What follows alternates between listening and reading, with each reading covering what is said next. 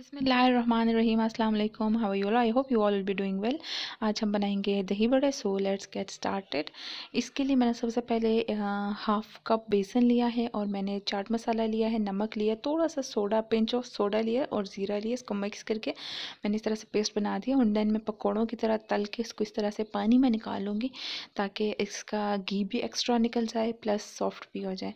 And then मैंने दही लिया है, नमक लिया है और चाट मसाला, इसको अच्छे तरीके से पेंट लूँगी और फिर किसी एक बर्तन में ना एक लेयर लगा लूँगी दही की। ऊपर से मैंने बॉयल आलू डाल दिए हैं, प्याज डाले हैं और थोड़े से टमाटर डाल के उसके ऊपर बड़े जो बनाए थे वो रख दिए हैं। ऊपर से एक और लेयर दी है मैंने प्याज, टमाटर और बॉयल पोटैटोज़ की।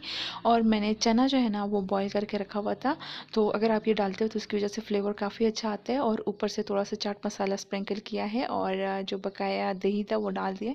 आई होप आपको पसंद आया होगा। अगर पसंद आए तो काइंडली मेरे साथ ज़रूर शेयर कीजिएगा और बताइएगा कि आप लोग इसको कैसे बनाते हो। Thank you so much for watching my video.